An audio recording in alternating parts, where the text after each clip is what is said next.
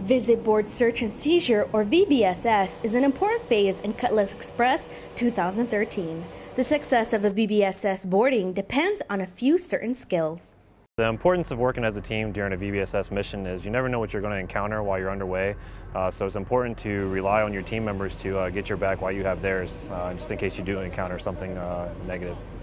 Over a period of 3 days, Seychelles Coast Guard, Mauritius, and East African Standby Force EASF members participated in 3 different scenarios.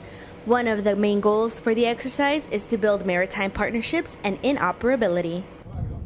ISF team to take part of the ESF VBSS from many different countries. We talk about ourselves and our country. I feel we are one person, one team, and we are one objective.